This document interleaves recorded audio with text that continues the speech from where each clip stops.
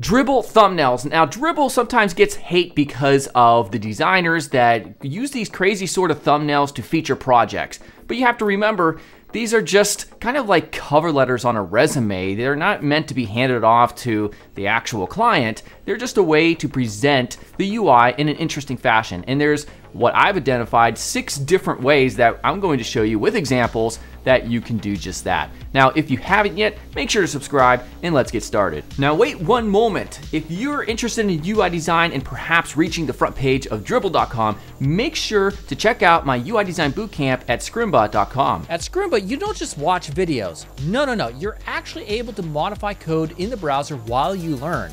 My course on UI design features over 100 lessons that are specifically tailored to help you become an awesome UI designer, and they're packed with interactive challenges. So make sure to click on the very top link here in the YouTube description. You're gonna get access to my UI design bootcamp along with many other courses for a low monthly fee. All right, the plain Jane. Now this is the first one, and it is basically just showing the UI design itself in the Dribbble thumbnail. And that is it. I mean, it's a full frontal, it's unadulterated. It's this example, for instance. It is just the full user interface that is here in Dribbble. Here's another example. And that's it. I mean, they're showing you exactly what you get with your UI. It's the plain Jane. Next up after that is the white space. Now, much like the plain Jane, the white space comprises the thumbnail pretty much solely of the actual UI design. However, they give a little bit of white space around the edges of the actual user interface. So much the same, these are all very similar, very good designs. There's just some white space around it, all right? So that's one level up in terms of presenting a UI. Next up after this is what I call the Photoshop layers.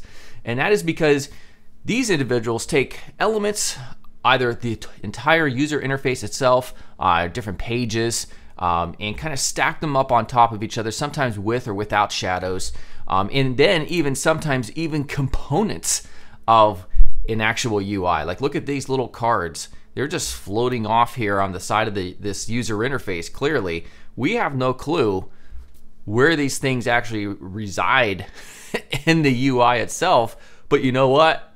That looks cool. Here's another example. Look at this. Imagine handing this to like a client. They're going to be confused. But of course, we have to remember context here. This isn't what you would hand to a client and say, hey, what do you think about the website? This is for presentation purposes. So you have to keep that in mind. Next up is the tilt shift. All right, so I'm sure you've all seen this. It's where we simply just either skew and or rotate the UI or a series of the pages and the designs that are comprised of that UI. So here's one that just kind of takes the whole thing, you take it into Photoshop, you tilt it, or you skew it rather, and then you get the tilt shift effect. Here's another example. I'm sure we've all seen them like this. And these look really cool actually. I mean, for the purpose purely of just like presenting your work in a thumbnail format, it looks pretty cool, I have to say. Here's another example where, look, they're mixing and matching. They've got just a regular, I guess you could call that the white space over here, but then they've got the Photoshop layer effect plus the tilt shift. I mean, very gutsy. The context. All right, so what is this? Well, essentially, this is taking elements or anything that's a part of the brand identity, and you're also including it outside of the UI design, but inside of the thumbnail. So here's what I mean. Check this out. Look how cool that looks. So it's just kind of giving it context in terms of how it's presenting the UI. Here's another example. And another example. Look at her. She's just like off here randomly. She's not a part of this design. She's either like at church praising Jesus Christ, or she's, I don't know, playing basketball or something. But nonetheless, this is what you get when you have Dribbble in presentation. So not to make fun of it that much, but it's actually pretty cool, an interesting way to feature a design. And then finally, I have what I call the chaos, and that's kind of like these designs that are just kind of like a smorgasbord of just design, and when you look at them, your head almost explodes. Let me show you what I'm talking about. Look at that. I mean, we got the tilt shift, we got the Photoshop layers, we got a lot of it happening here. Not sure exactly. It's kind of a little, it's chaotic. It's very busy. What else do we have? Oh, this is actually not too bad, but there is a lot of stuff happening. I've actually layered a UI on top of a UI that's been like scaled up by 500%. And here's another example. This one I actually kind of like because it's pretty simple in terms of the execution, but then you have all of this great design.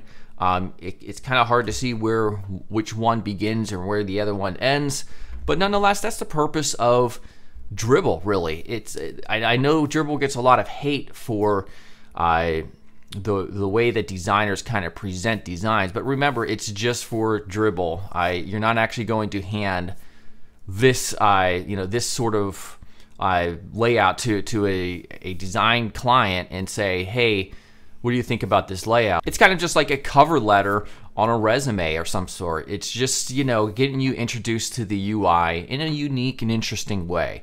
Now, in terms of all 6 of these different trends, I guess you can call them, one isn't necessarily better over the other. The very first one, the plain Jane, those all looked great. So it really depends on your UI design and also what you're trying to communicate through how you present it. All right, hopefully you learned something new and maybe just different ways in which you can present your UI designs, specifically for sites like Behance and Dribbble. Now, as always, make sure to subscribe if yet you haven't, and I will see you very soon. Goodbye.